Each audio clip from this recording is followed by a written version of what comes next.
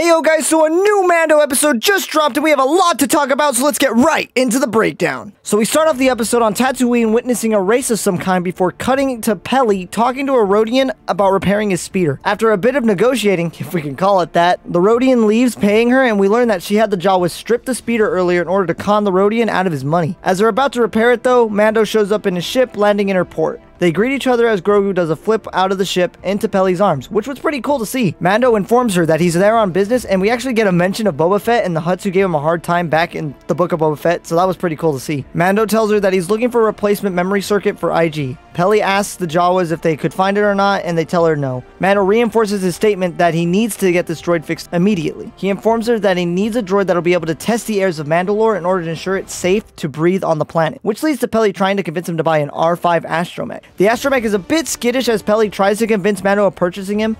Mando, who is a bit hesitant at first, stating that the droid is falling apart, but Peli reassures him that R5 is in top shape, eventually convincing Mando to purchase him. She reinstalls the droid port on Mando's ship in order for the astromech to join them and bids the two farewell, telling them, "May the Force be with you." And just as they're heading out, we actually get to see fireworks going off from the Mos Eisley port, so that was actually pretty cool to see. Mando and Grogu arrive on the planet with Grogu looking at it in fright. Mando reassures him, however, telling Grogu there's nothing to fear as the planet once looked green and beautiful. He says that it's home to the Mandalorians and that every Mandalorian could trace their route back to the mines of Mandalore. We also learn that Mando actually never been to the planet of Mandalore and grew up on the moon called Concordia. Now, the moon of Concordia was actually a place we've seen back in the Clone Wars with Pre Vizsla, who was the leader of the Death Watch, as he used it as a base of operations and its mines for hideout. We learned during the Clone Wars that the moon was turned into a mining base during the Mandalorian Wars, which destroyed its forests, but after the war ended, the mines were abandoned and the forests were able to regrow. This moon is also where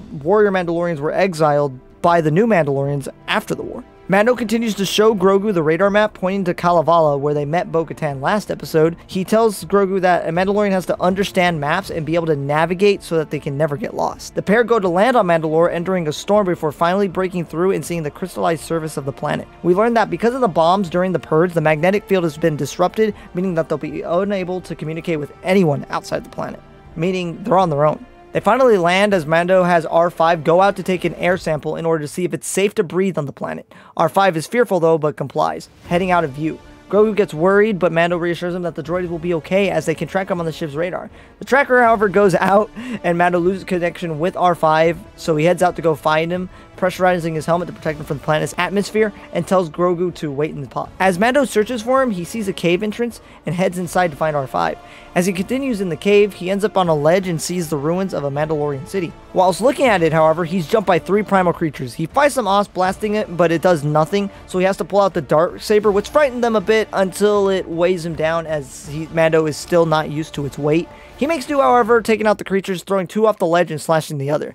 He finds R5 knocked down and picks him up, and the two head back to the ship with Grogu elated to see them. Mando asks R5 to show him the analysis of the atmosphere, and is shown that the air is actually breathable, with him stating that Bo-Katan was right about the planet not being cursed. Mando and Grogu head back into the cave, with Mando drawing his blaster in case more creatures show up. The pair reach the ledge where Mando fought the creatures and head down to the ruins of the city.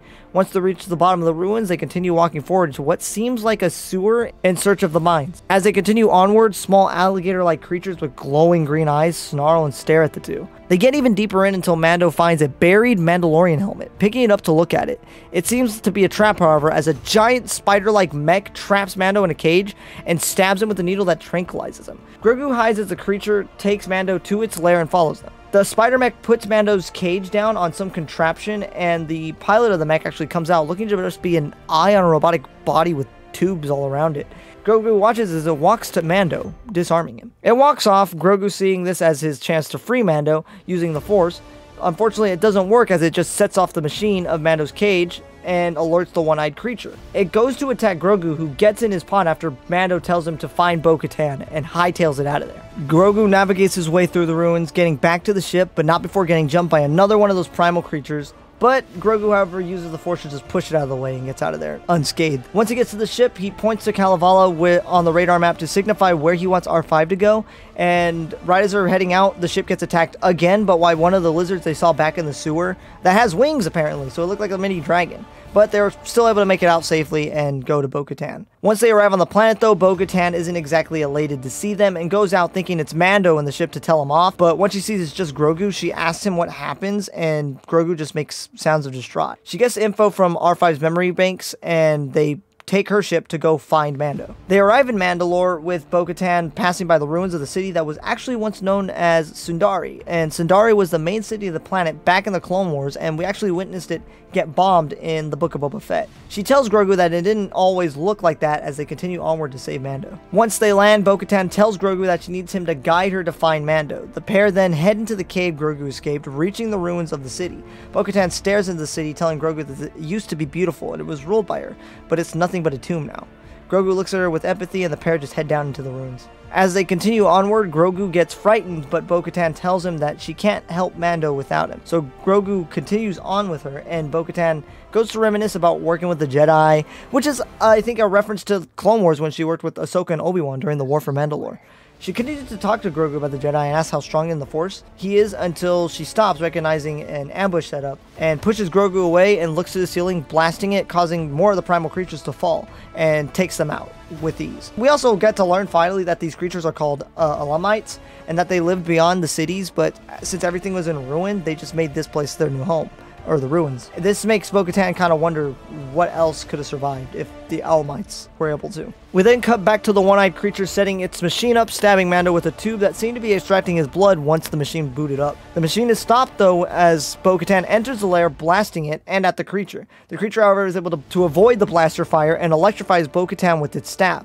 She's forced to the ground, but notices a darksaber and grabs it, slashing up its staff before stabbing it with the saber. The creature falls to the ground, presumed dead. As Bo-Katan goes to check on Mando, however, the creature's head detaches and crawls to its mech. Mando warns her as the mech goes to attack, but she's able to fend it off, slicing it to pieces with the darksaber, finally putting an end to the creature. She then saves Mando, who passes out. He wakes up to Bo-Katan making a soup and asks how she found him, in which she replies that Grogu led her to him. He thanks her for her help and states that she was right about Mandalore not being cursed, which she doesn't really agree as the civilization are in ruins.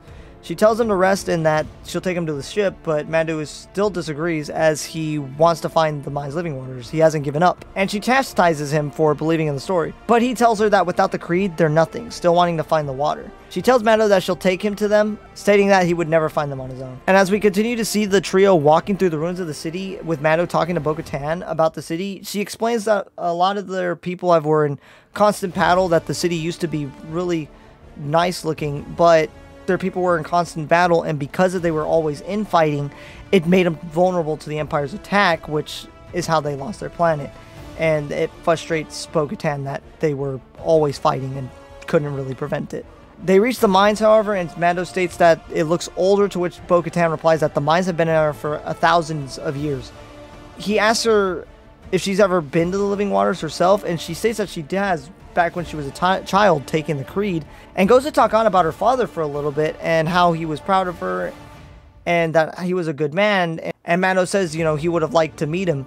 But we also then learn that he died defending Mandalore, in which Mando just stares at her and says, "This is the way," leaving her stunned. And Grogu stares at her too, but she just shrugs him off. Once we reach the waters, however, Mando heads in, but before she actually reads the script that's on the wall that states that the mines were once a mythosaur lair that Mandalore the Great had tamed, and from this legend, the skull of the creature became the symbol of the Mandalorian people. Now, for any newcomers, Mandalore the Great was the first Mandalorian and had many battles with the Jedi in his time. We don't know a lot more just yet, but I'm really hoping as we continue forward, we'll get to learn more.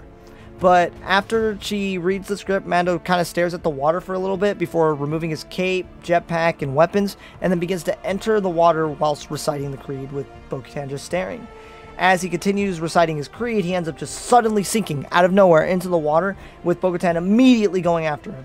She's using her jetpack to help her guide her and get deeper into the living waters, and we kind of see that these waters are pretty deep, as by the time she gets to the bottom, he was really deep, but she finds him nonetheless at the bottom of the living water and goes up. But as she's going up, we then see a creature's eye before it's revealed that it was a giant mythosaur. There was a mythosaur in the living waters, and it freaks out Bo-Katan for a bit until finally getting out of the water and the two crashing down with her just staring back in the water in just disbelief. And that's where the episode ends. So I gotta say, what a crazy episode. Absolutely awesome. These episodes are getting crazy, and I am super, super excited for next week's episode. Next week's episode is going to be absolutely crazy. I am hoping we get to see this mythosaur even more. I am looking so forward to seeing this creature. Like, this is like the first time we've ever seen a mythosaur aside from the Forbidden Christmas special that we'll never talk about. But I'm very excited for this. I really want to see what they're going to do with this mythosaur, if they're going to tame it or whatnot. Who knows? Maybe Bo-Katan will try and tame this mythosaur. Maybe Mando will try and do it.